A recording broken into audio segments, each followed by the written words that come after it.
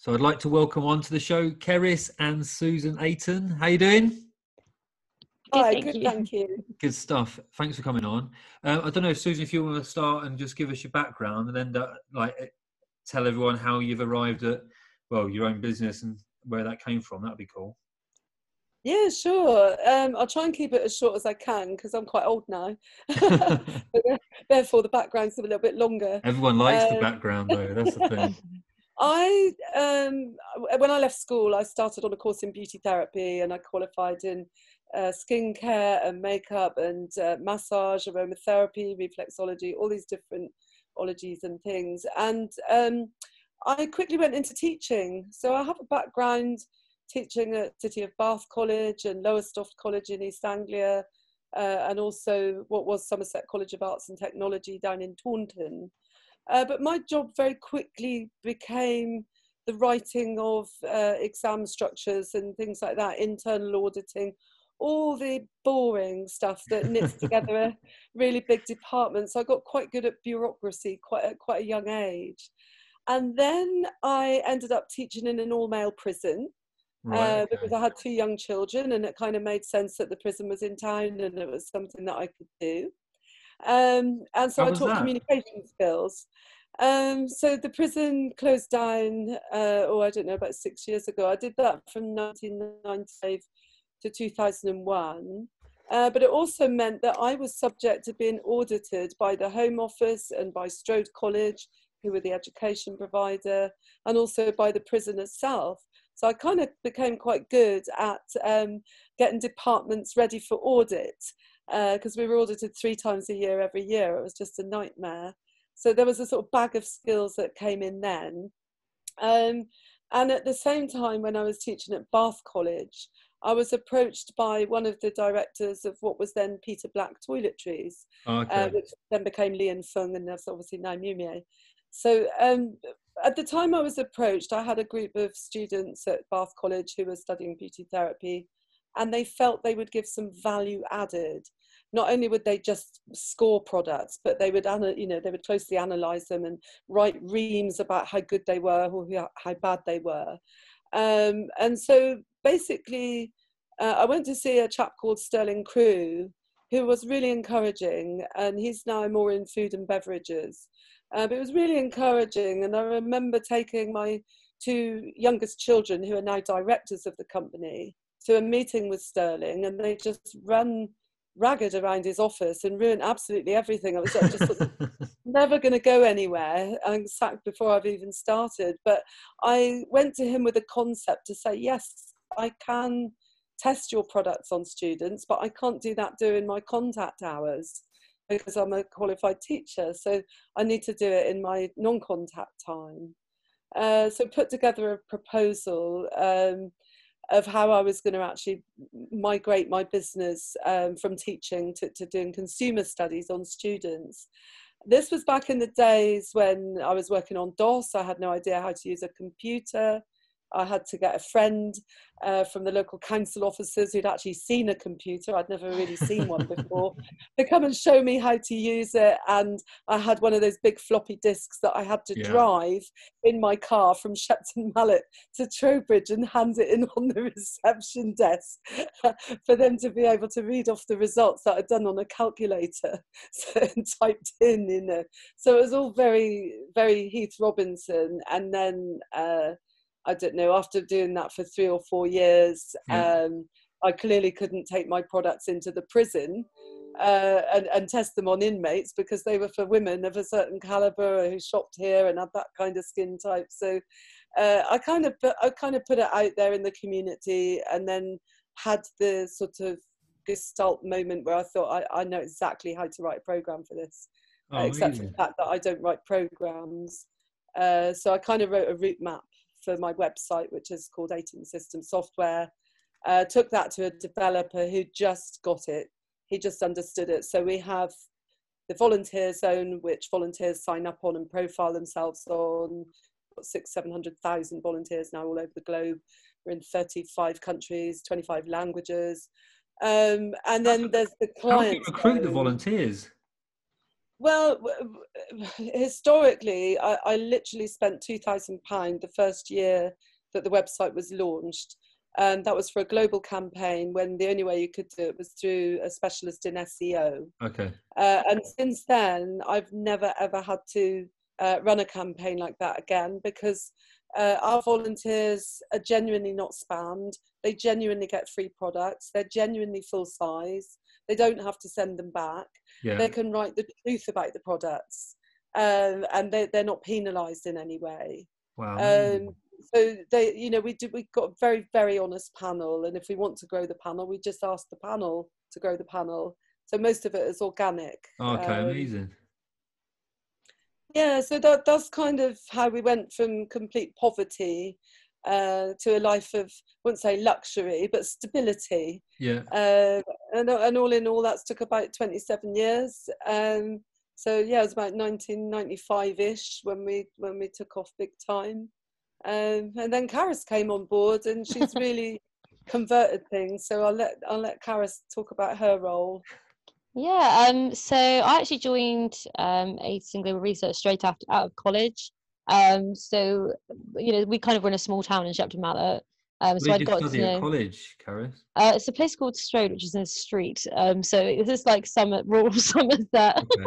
And what did you study? And I studied performing arts, so nothing to do with what I'm doing now. Yeah. I didn't know what I wanted to do, so I'd got to know Sue, so I come on board with her and was working as a study manager, and I did that for a year before going to university to study dance, funny enough, but carried on working part-time. And it was actually, if you're studying dance, I love to dance and things like that, but what I actually found really interesting was exactly what I've been doing at Ayton Global Research, which is research. I loved researching all the sort of different books, writing my dissertation, conducting research, on different types of dance style, and teaching as well. So learning about all the term teaching strategies that were involved in teaching dance. So after university, Sue offered me the job as training director for the company, to come back on board, which obviously, like I said, I absolutely was, absolutely in love with that, because I've been loving teaching, I've been loving research, and that was the absolute perfect pairing. And then so I was basically doing the training for all of the staff, but also for the clients, and found that there was a kind of gap in everyone's knowledge overall in terms of regulations, especially in the cosmetic industry, but also in all industries. So that was overall with the clients, and how that married up, with our staff's knowledge as well, because generally they're data processing, they're not really thinking about the regulations that are at the end of it. That would be, a consultant's job or something like that, who would tell the client in the first place. So I kind of wanted to bridge that gap and make sure that, all of our clients that we're visiting understood the regulations about what we do, and how that would help them, globally launching their products. Yeah. And also that our staff were understanding the regulations that were involved in the things they're putting on the system. So that's kind of all married up now. So I've become sort of regulatory specialist with the company. And I also say I'm kind of consumer research consultant, because I've kind of put myself forward as a bit of a consultant for the business as well. In terms of just giving a different service to the clients that we have. So as Sue said, sort of doing things like gap analysis, looking at products that are already on the market, seeing if the evidence is there, or if a product's being launched, seeing what, not just the tests that we do, but what tests need to be done overall to make sure it can be launched in those markets and with those claims, basically. And I just absolutely love it. I find it really interesting. And that's because you really quickly found something you love doing, which was that researching and the studying thing. Yeah, it's not a path I thought I was going to go down. I was always very sort of creative person, but then I find this creative in its own right. Kind of making studies, choosing methodologies, choosing the right participants to test the right product for the right claims. So I think it is kind of, in a really weird way, married up.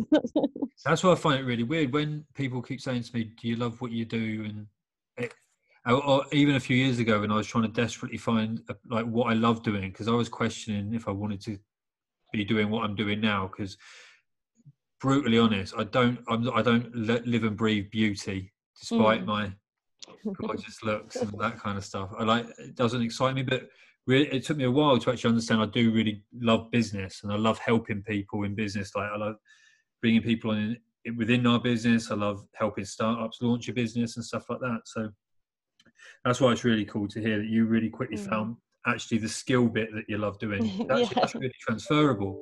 So even in the future, if you like, you know what you love doing, so it doesn't matter what field, or if you wanted to change fields, you can look at doing something like that.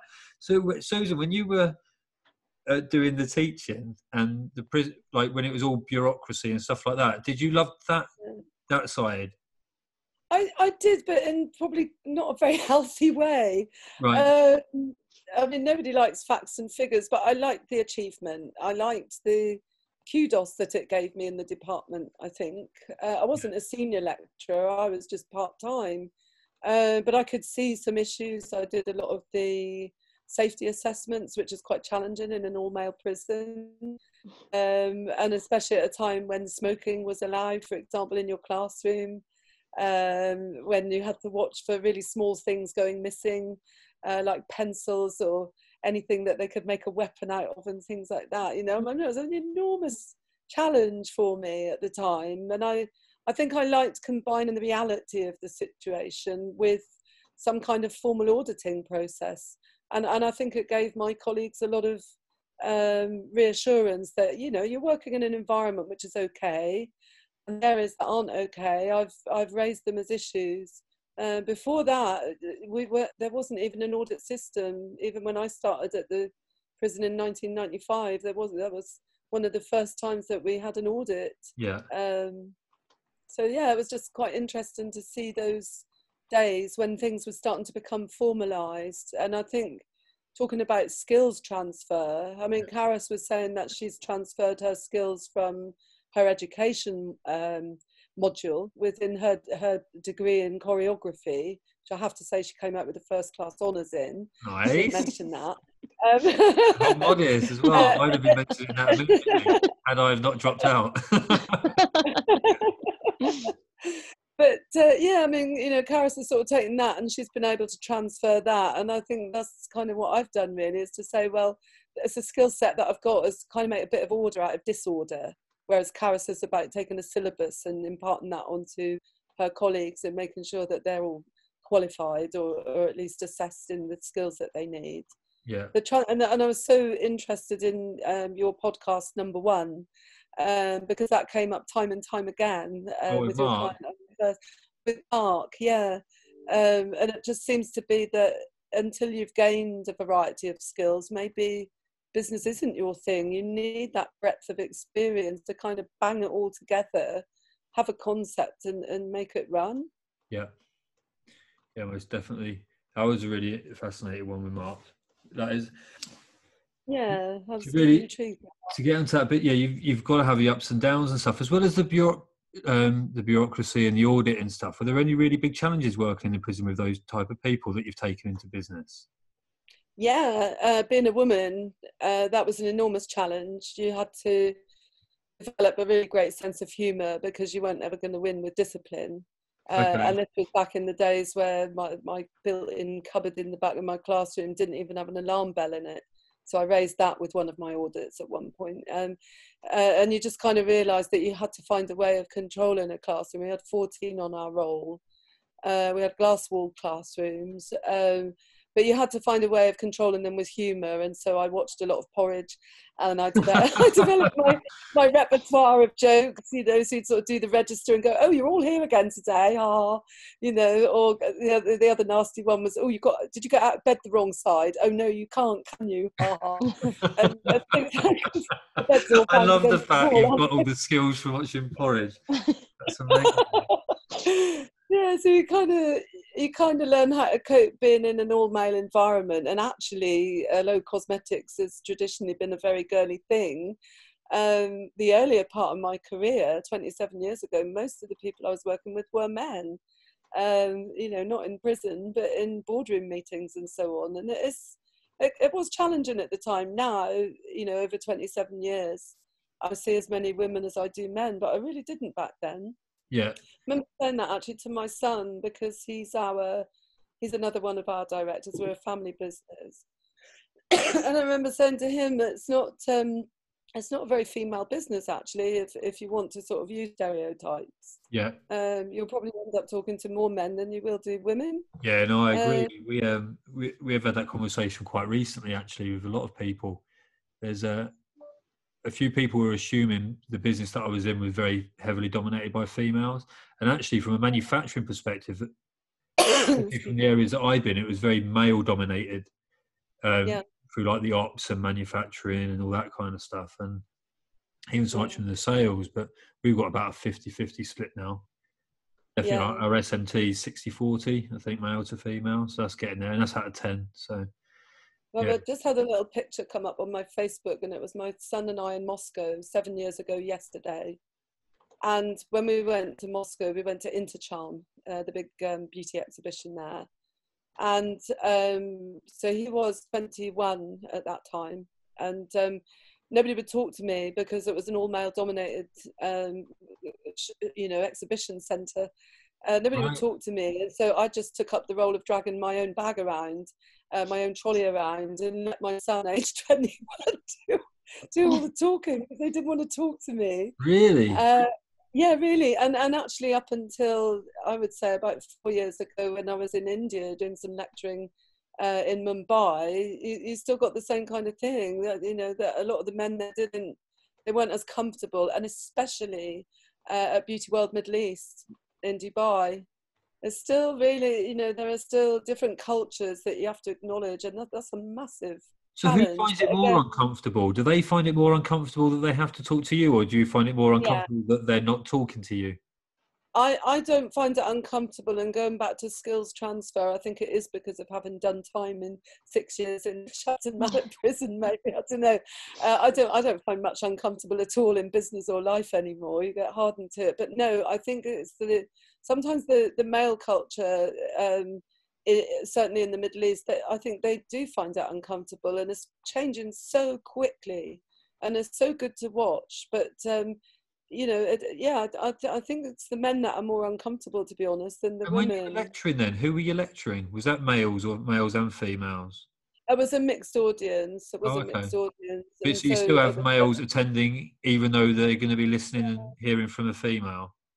Yeah, I mean, I still noticed that the audience was predominantly male for my Indian lectures. But there was a more equal mix, shall we say, than perhaps in some other countries. Yeah. I mean, it's really good to see now we've got cosmetics executive women, and the Women's Business Awards scheme and things like that. It's great to see that there's more of an even playing field. Yeah. Shall we say? Yeah, I've lived some interesting moments. It sounds it. With this movement of the change in power or responsibility, or the ability to get promoted for women. And of course there are a lot of women or female instigated beauty brands now, which is great. I mean, Huda Beauty is an amazing example of that, where they're catering to the halal sector, and it's headed up by a woman. Just a fantastic example. Yeah, it's a great brand. Amazing. Have you had any probably not quite like that, Carys, but have you had any challenges in the job that you're in now? That I've actually, I must say, I've been really, really lucky, and I always think that generally. And since I've sort of started working, quite, sort of very professional. This is the only kind of professional job I've ever had, if you know what I mean. I've worked there for a long time, and that's what I've done. But like I said, a lot of my job I always going to client meetings and going to other countries and things like that. And generally, I've always been really well accepted. And generally, especially, like, I do think even when I was younger, I was sort of like 22 years old and going to a business meeting by myself, with some of the biggest maybe brands in New York, and beauty brands, and kind of being in front of sort of a big audience like that. And I still think I was well accepted even as a young woman. So I do think I've kind of come into the industry at the right time, and maybe into business as a whole. I don't have the same struggles that I know that a lot of other women have had. I know that they're still out there. I'm not saying they're not. I'm just saying that in the industry I work in, I think I've been really, really lucky that I've always been taken very seriously. That's good. But I think also you get what you give in terms of, I mean, like I said, I know every situation's the same, but I think there's if you've got a certain respect for the people that you're meeting and talking with, you'll tend to get that back. Like I said, maybe not every situation, but certainly the situations that I've been in. I think I've always really prided myself on my kind of people skills.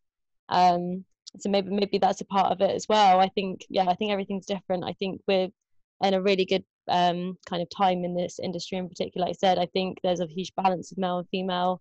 I think looking at kind of my client basis, I think I'd almost say it's 50-50 generally, of who's male and female and things like that. And loads of different cultures as well, even in the UK. There's loads of brands that I work with that have got a very different cultural background. So yeah, I think the whole world is really going the right way. Maybe not kind of in certain countries, if you go there, maybe their culture is different in their own country. But I think certainly there are certain countries that have a very mixed culture. Nice, exciting. How do you so going into those meetings when you were just 21, and it's great that people gave you respect, but that's got to be a lot about your confidence. Is that down to your performing arts background as well, do you think, why you had the confidence? Because I remember when I was 21, well, I wasn't when I was 21, I was a complete and utter bum. So I wasn't even doing any work, I don't think, at that point. But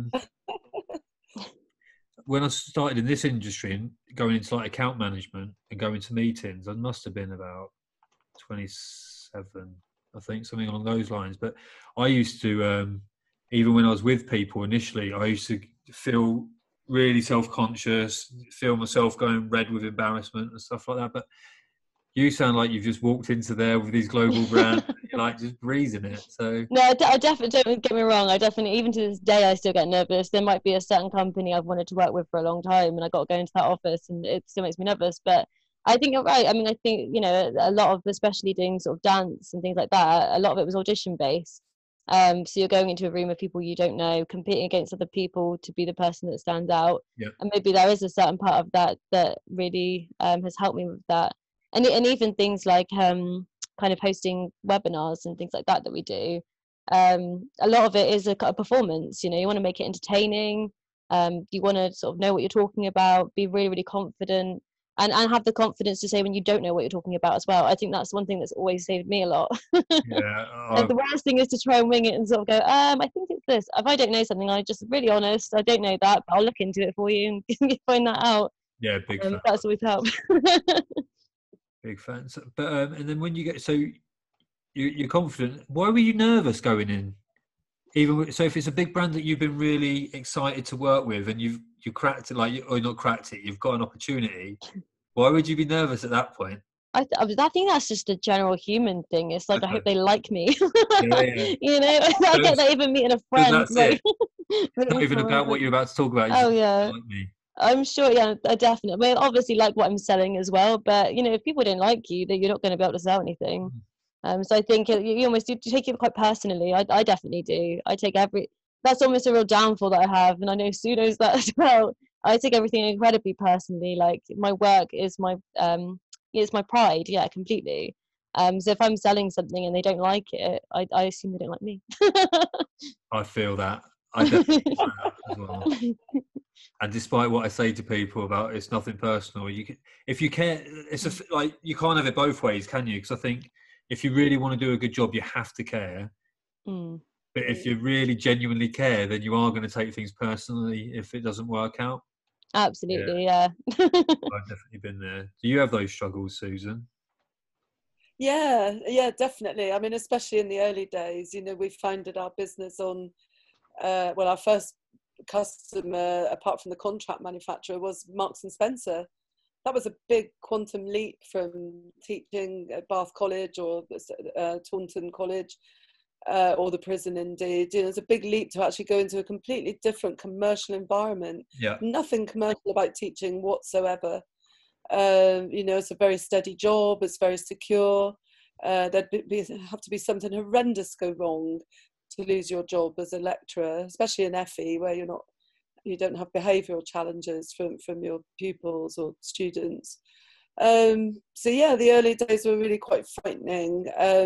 I think I would have been mortified if they didn't like my concept. I'm a very ideas-based person, and when I'd kind of got this concept about what I wanted to make in the way of a website, actually Tesco's got it immediately, and they started to use our service when we'd only got our volunteer zone built.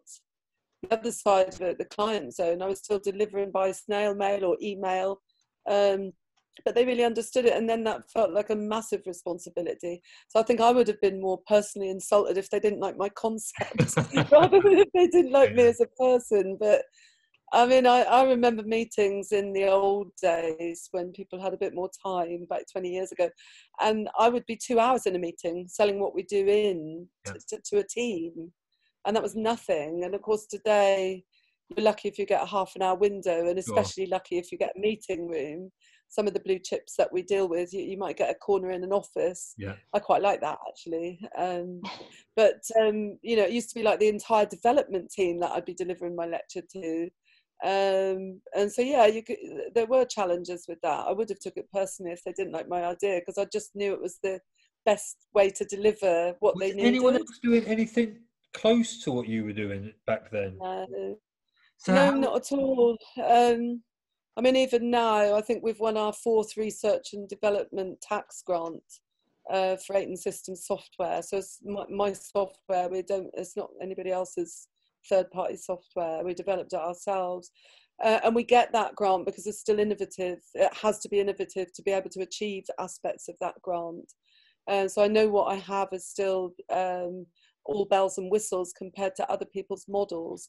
Loads and loads of people, of course, do online research, but we've got the biggest database of verified, fully profiled panelists in the UK, but not enough people know that yet. And now we need to get off our backsides and tell them, because we're going to be slightly quieter at the moment. So we need to shout about what we actually do and what we do well.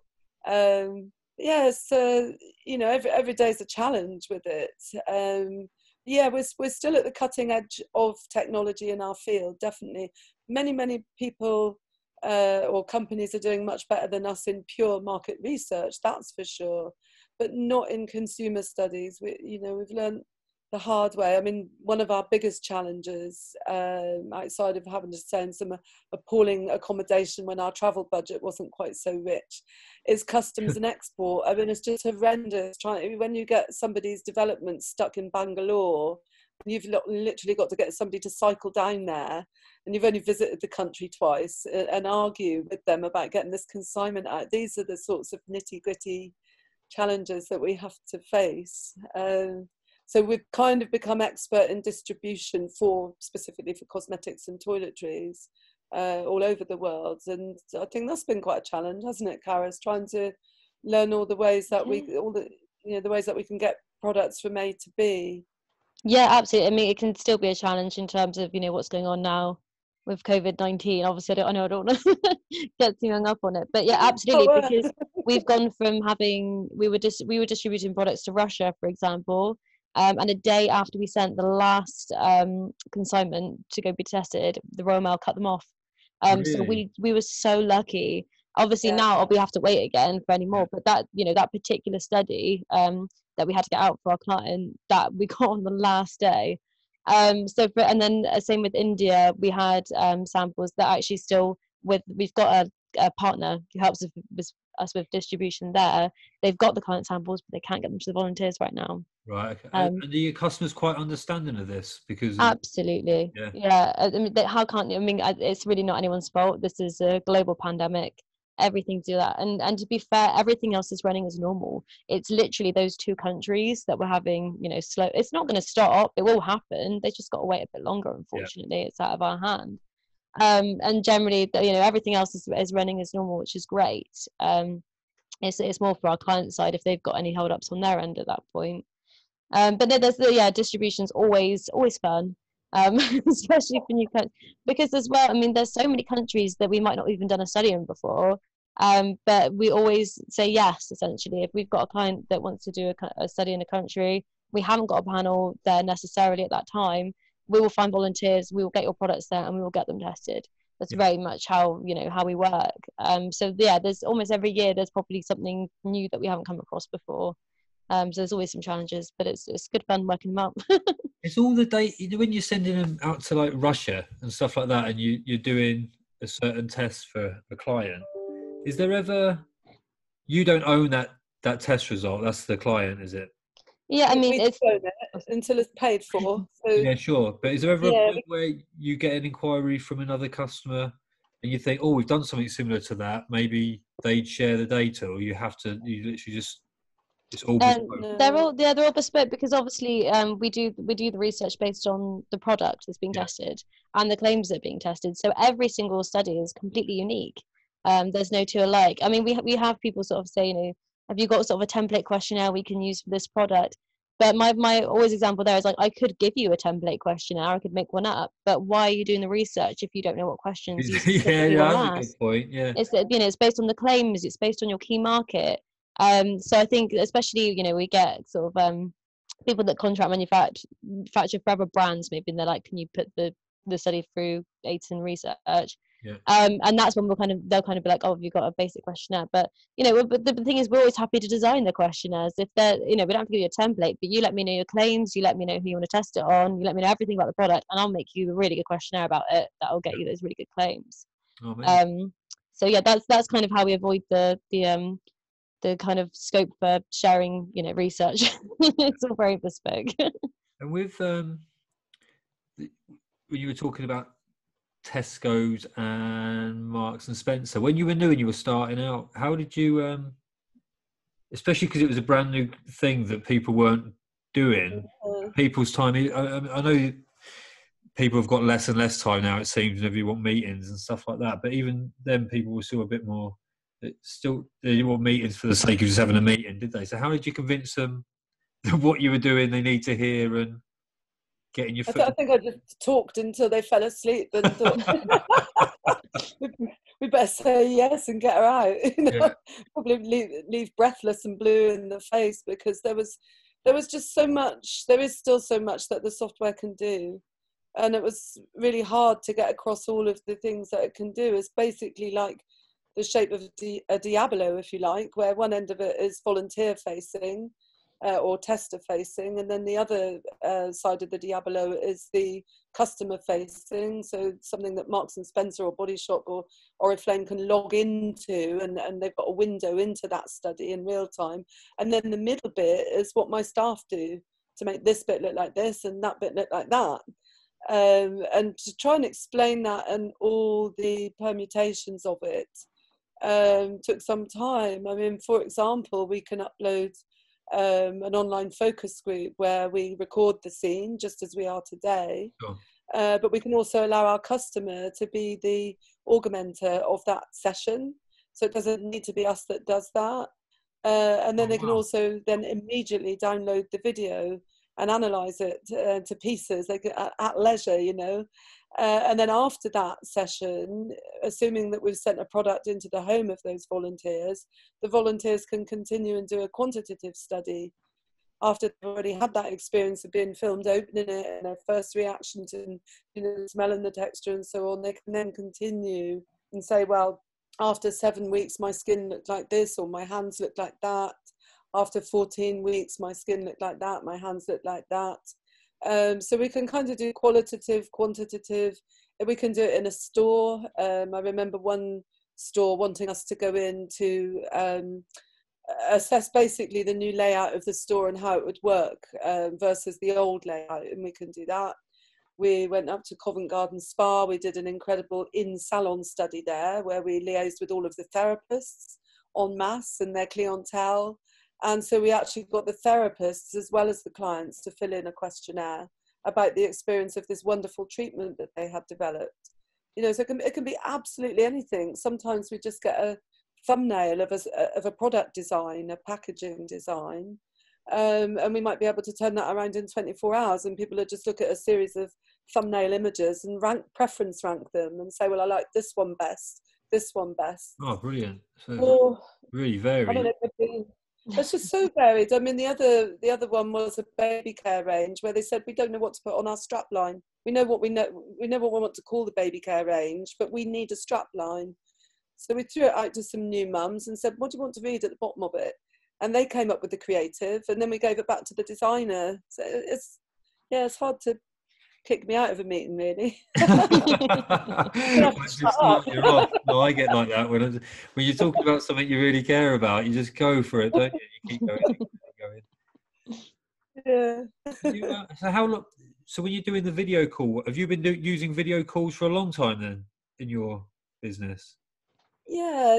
I mean, the video calls that we do, if we're running a focus group, are completely integrated with the concept of a study or a study instance. So, for example, if we had 100 products and we split them up amongst 4 panels of 25, we could have 25 in America, 25 in Japan, 25 in Italy, 25 in the UK. And we can get various different study managers to manage those populations, and then kind of download the video and then continue with the integrated quantitative assessment of the product after that experience is finished. So you know, it's sort of how long is a piece of string, really. It's almost like a Rubik's Cube, the software. You can sort of augment it in any direction you want to achieve what you want. Nice. But yeah, like Carys was saying, we don't do anything off the shelf. When somebody's poured about between 80,000 and 100,000 pounds into the development of one SKU, which is what I hear the going rate is for a startup brand, they hardly want to just have 14 questions off a shelf that we might have used with 6 different high street retailers. You know, we like to learn. We're really intrigued by exactly what we're doing today. We like to learn what has made somebody start that brand up, and what their background is, and what their passion is, and what markets they think they're going to sell in. And once we really get inside their head, that's when we can come out with a really, really great study design. And it's not just a sales spiel, but we literally have been able to make claims that have taken people from selling in a local salon or something to having an international deal. Because we also know where people shop, you see. We know what brands they like and what their budget is. And so we can really help to steer our clients to say, you know what, you should take that brand to this high street store or to this distributor. You kind of get contacts on all sides, don't you? Yeah. And I love that idea that you were saying about, you know, business is really about connecting people, isn't it? We sort of had a preamble to this interview. It's about connecting people and sort of matching people and their skill sets up. And I think that's kind of what we do in our business in a way. We run studies, that's what we sell, but really what we're doing is connecting people's enthusiasm with their skill sets. I like how you understand the enthusiasm though as well, because we get leads coming through like via email, and it'd be really quick just to fire off another email, but we try and speak to everyone that literally comes just to understand a bit more about their brand, and we just want the fit to be right, really, because you work a long time, don't you? So you want business to be as fun as possible. Have you got how many people in your business, and how big's do you have a premises? And so we have a premises. That's where we do all of our pick and pack. Okay. Obviously, we've had to convert things to have a quarantine area. That happened way back in January. We're lucky in that our software allows the rest of the team. There's 14 of us all together. Okay. So the study managers, the team of study managers who get to know the clients and extract that story from them and build up that picture of what their aspirations are, they're all now busy working on my software from their homes. Okay. But the packers obviously have to have a physical environment. There's we've been so lucky with this COVID situation in that where the office has been vacated by the study managers to work at home, we've now got capacity to have 3 separate packing rooms. So we can still put the throughput through. But our packer, Katie Summers, her name is, and I have to say, her and Jack, who are the last 2 who are actually office-based still during this crisis, need the most massive round of applause because they've just been absolutely amazing. The only elasticity has been my other daughter, who's been able to go in and help in the 3rd packing room. But they've really churned some stuff out. How do you stay in touch with everyone? As teams mainly. So my son Rob has sort of managed all the comms, and we were by coincidence almost there just before this kind of hit. Yeah. We were there in terms of Microsoft in general and all of our email comms. And then we'd literally just put Teams into place as a working model. Just before Christmas, we were just starting to feel around saying, well, what's a bucket? You know, how do we operate a bucket on Teams? What's the difference between that and a task list and things? Yeah, so we were just sort of feeling our way around that when the crisis hit. And So I get notifications every 2 or 3 minutes. I've had to turn them off for this. I've turned off notifications. Yeah. So we have like a channel for packers to talk to study managers. And so that's pinging all the time, backwards and forwards. Then we have a channel which is just for management, and that's pinging backwards and forwards. We don't have one for clients. Clients we're on a sort of one-to-one with, so we kind of match up a study manager with the right skill set, say for an international blue chip client, Yeah. Or a study manager who's really good at doing startup beauty brands with a new client. So that's all sort of done mostly by email and telephone, really. And of course, up until well, when did we do our northern tour, Carys? Was that January? That was February, I think. We actually came and seen some of your stuff as well. On that Yeah, we tour. did. I think you Well, were you one came of the to last Orion, did you? Yeah. Yeah, I think That's our last tour, yeah. Oh, who did you see? Laura? We saw Laura, yeah. Oh, good. Yeah. Well, That was the last time we ever saw a cosmetic chemist. Yeah, honestly, it probably is. That's probably the last meeting we actually managed to do physically. Oh, really? Before I went, I think, yeah, because yeah, literally from then, because I went on holiday and came back to lockdown, so that was the last one. Did you manage to fulfil the holiday, or were you sent back early? I did. It was very lucky. No, we went in lockdown here. It's just a lot of other places started going to lockdown. Okay. So we chose for myself and other people that come on holiday with me, other members of staff, to all just start working from home from then, because we kind of knew what was going to happen. Yeah. And we've been through international airports. We've actually been up in the mountains. So we went anywhere at high risk. Not in Italy, in the Czech Republic, because Italy started closing down at that moment. But no, yeah, we just kind of went, let's we can work from home. We're able to do it. We can use the software. We started trialing out everything that the whole teams ended up taking over, really, in terms of all the procedures and stuff. So I've been working at home from the end of February, actually. How are you finding it? I'm absolutely fine. I live with 2 other people who are also working from home. So that's quite nice. We've got big gardens, so we're very lucky. It's not too bad at all. Oh, nice. Do you normally work from home, Susan? Yeah, I've worked from home since slightly before 2015. Oh, okay. I had there was a massive challenge that I forgot to bring up. I had a craniotomy in 2015. I had a crash on my way home from a corporate meeting with Tesco's on the M25. Got took to St George's Hospital back in London, and it's like, why am I going here when I live in the southwest? And they said, oh, we think you've broken your spine. Put me through a scanner, and they said, oh no, it's okay, you haven't broken your spine, but you've got a great big brain tumour. But it was benign, and they operated on it in 2015. Wow.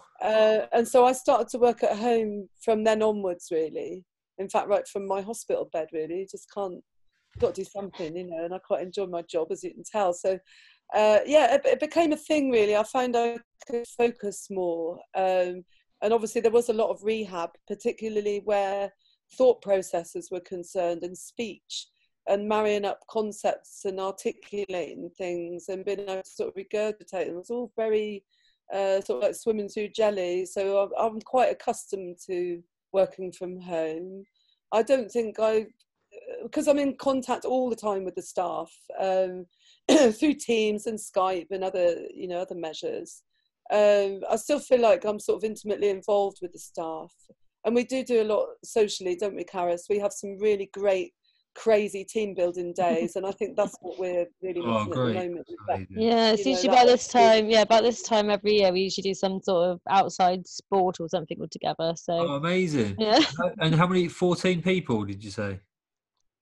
Yeah, we did paddle boarding on Bristol docks the last time. I think that was it's such a great laugh. None of us had one of us had done paddle boarding before. Jack had done it before, but he went in the drink. I went in the drink.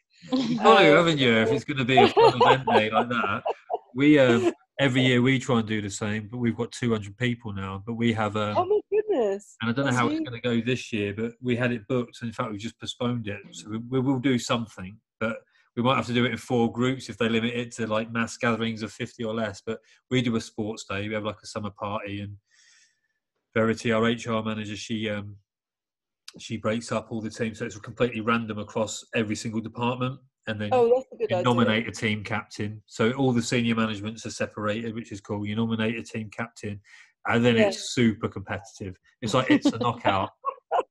And it goes on all day, and there's like mental games, physical games, and we've been quite blessed actually. It's always been quite sunny when we've been doing it in the summer, and then we just have the usual Christmas party. But we're trying to think about what we can do throughout the year. But when you've got so many people, it becomes harder and harder. Oh, we kind of compete with ourselves, trying to think of wilder and wilder things to do. I think my favourite one was, because we're all hopeless on a horse apart from Katie Alpaca.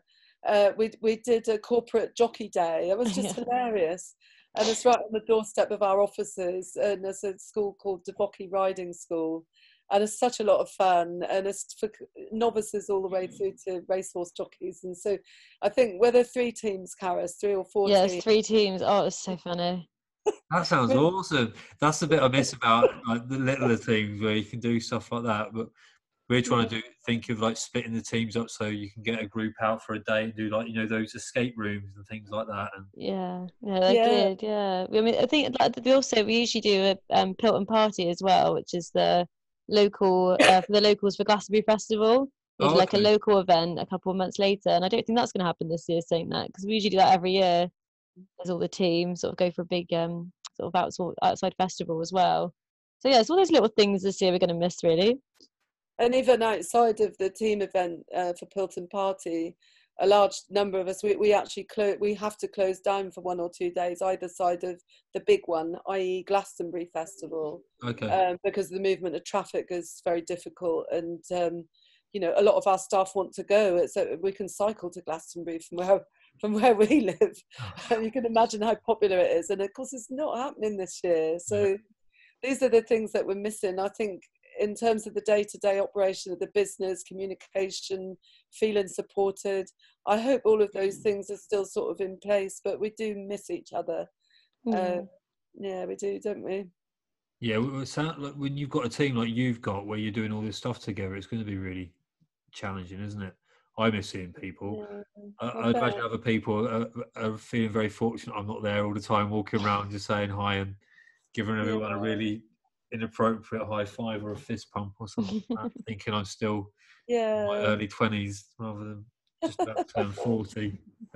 And are you missing the exhibitions? I mean, have you got like a contingency plan yourself? Because I'm worried that they're not actually going to continue to happen I mean, you look at Cosmoprof, 21 halls times 2 stories times about 100 exhibitors per hall. People flying in from all over the world. I mean, I just can't see that happening for quite a while now. Yeah, no, we don't exhibit really anymore, actually. We tend to visit just so it's a great place so we can see more people. But I think Laura and the team, they do a lot of the formulation ones like INCOS and a few other ones, and we go to a lot of seminars just about regulatory and stuff like that. So Paulina, who's super talented in our team from a regulatory perspective, she can just take in a seminar or take in a big manual and condense it down in a way that I can understand it really, really quickly. So that's a talent in itself. But I think, we'll definitely miss going to some exhibitions, but it's not massively important so much, I don't think, for our business.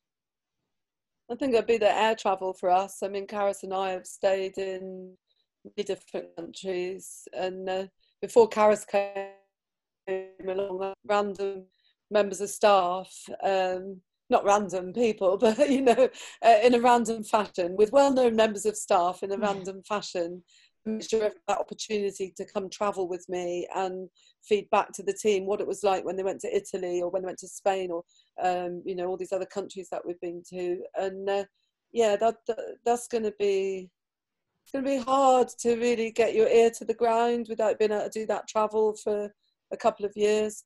Part of our visits overseas are always to go shopping. We always go to McDonald's. We always bring them very cultured.